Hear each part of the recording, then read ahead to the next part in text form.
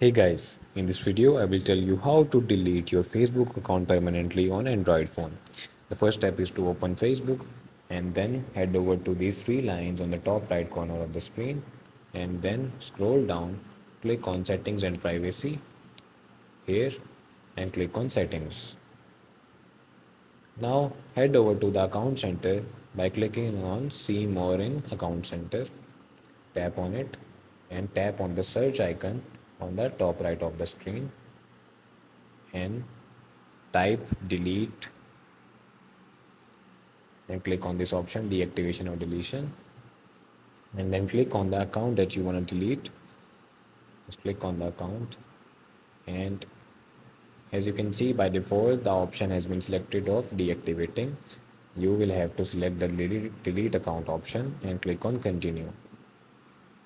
Now click on continue and then it will ask you the reason to delete the account.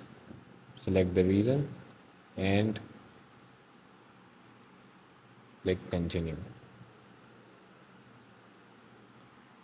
Click continue again and then again continue.